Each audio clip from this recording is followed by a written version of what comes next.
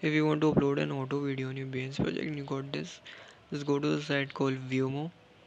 Just go to the site, open the site, and just you can also join it for free by your email to upload your video, your projects, recordings, and you can also use these videos in your projects.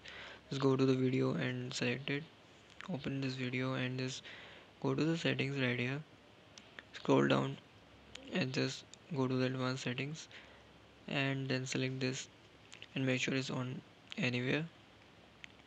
Select it and just save it. Go to the video link, open it, and then just click on the share option.